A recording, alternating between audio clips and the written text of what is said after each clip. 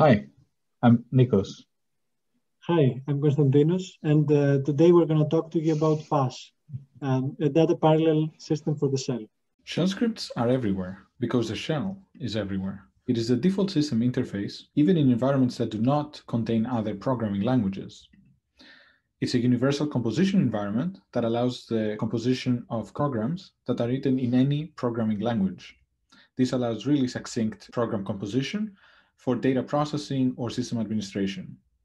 To explain the basics of Unix pipelines, we'll show you a classic example. Given an input document, how to compute the top n, where n could be 5, words and their counts. In Unix, you can express the solution to this problem using a single-line Unix pipeline.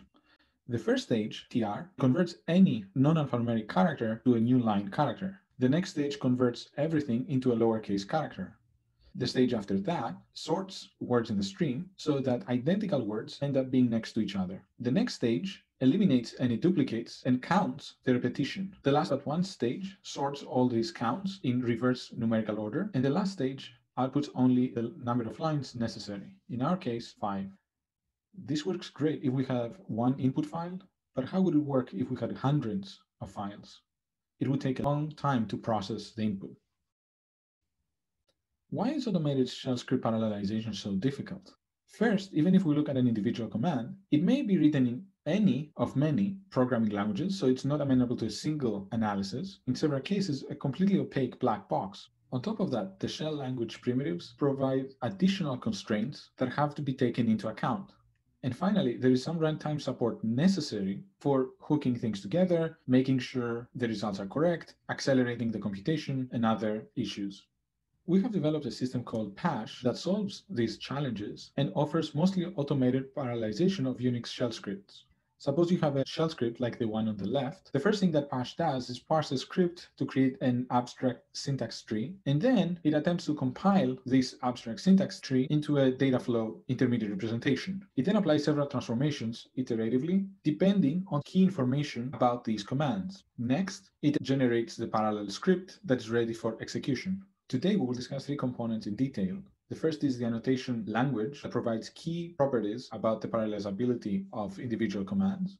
Second, the data flow model and associated transformations. And third, selective components from the runtime library. Let's start with the annotations. We conducted an extensive parallelizability study across individual Unix commands and designed an annotation language for extensibility purposes.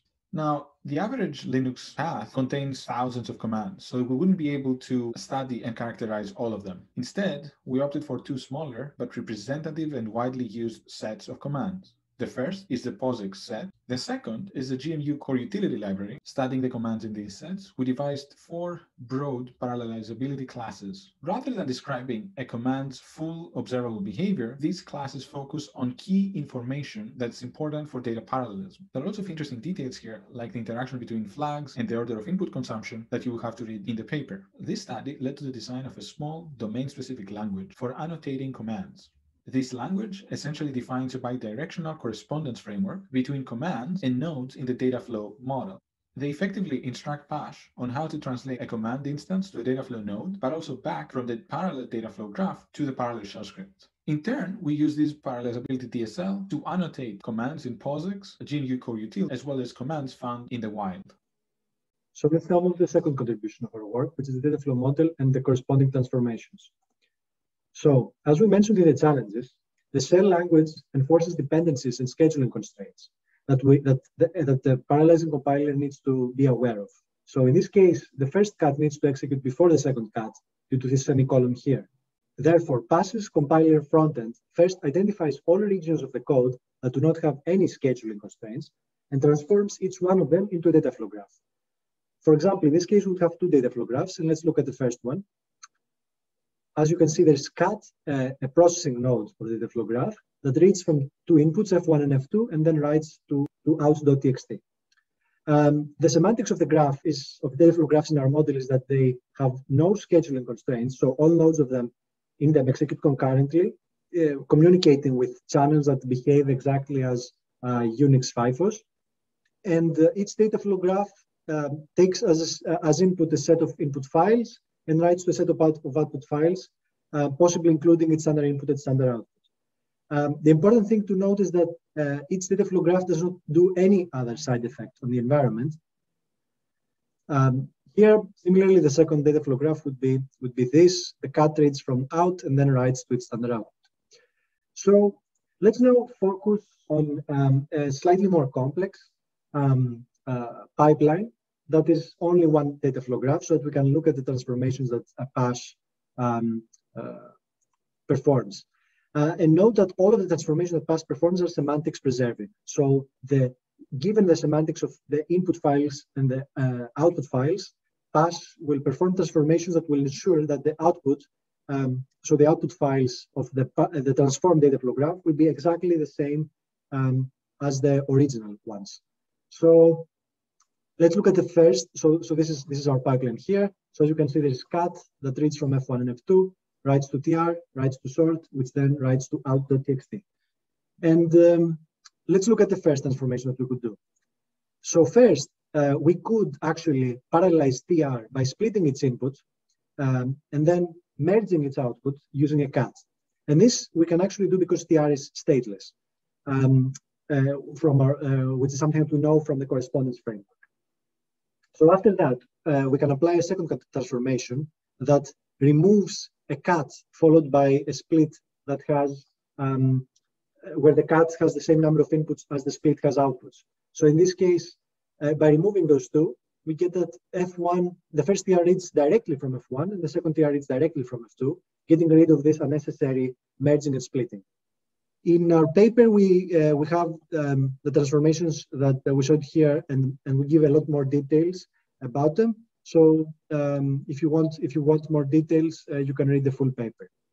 Let's switch to PaSh's runtime system. PaSh's runtime support solves several challenges, a few of which I'm going to outline below. These challenges are related to performance and correctness characteristics of the parallel scripts. Details about these and other problems are in the paper. Consider the parallel grep program on the left. As a result of PaSh's compilation process, the problem with this program is that cat will first read from the first input stream up to completion, and then will start reading from the second stream.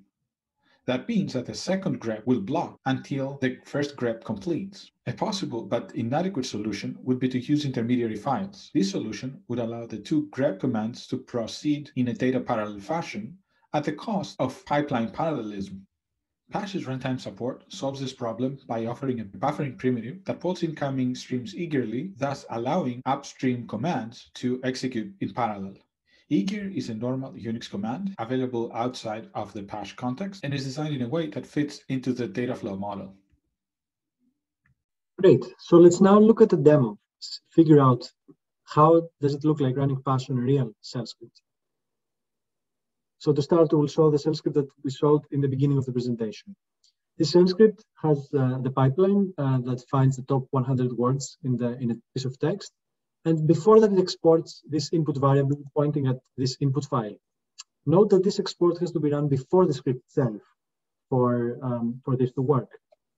So let's first set this input to be 100 megabytes. And let's run the script with bash and see what is the output that we get.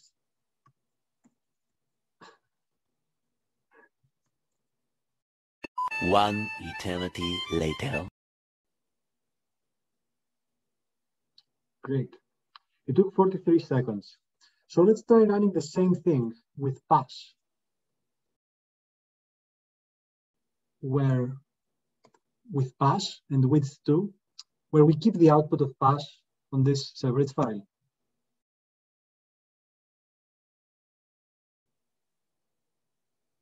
Amazing. It took 29 seconds.